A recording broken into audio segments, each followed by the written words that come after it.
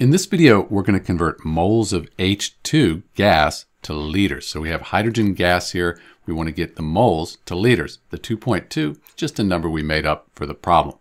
So this is a way to help remember how to convert from moles to liters. When we're converting from moles to liters here, we just multiply by 22.4, and that's liters per mole. Those are the units there.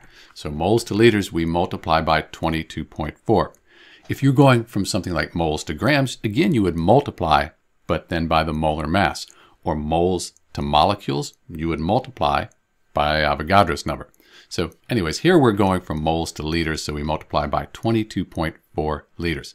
So let's do that. So we have our 2.2 moles from the problem. We multiply by 22.4 liters per mole. And we have moles on the top and the bottom. So we multiply, they cancel out.